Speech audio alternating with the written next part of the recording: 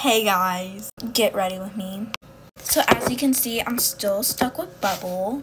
I cannot wait to go to freaking Sephora to get my Bubble. I mean, it's a curse, y'all. I cannot wait to go to Sephora to get my Drunk Elephant. And I have to use this cheap thing because I ran out of my Drunk Elephant glow drops. Like, it's so annoying. Yeah, see, I have to do a fake tan.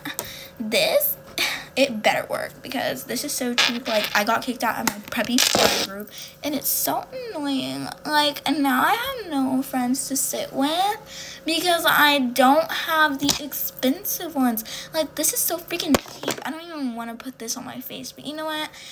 I'm gonna have to if I'm gonna survive today. Yet again, I wanted the NARS concealer and I got the freaking e.l.f. one. How ungrateful. Like, my mom got the freaking wrong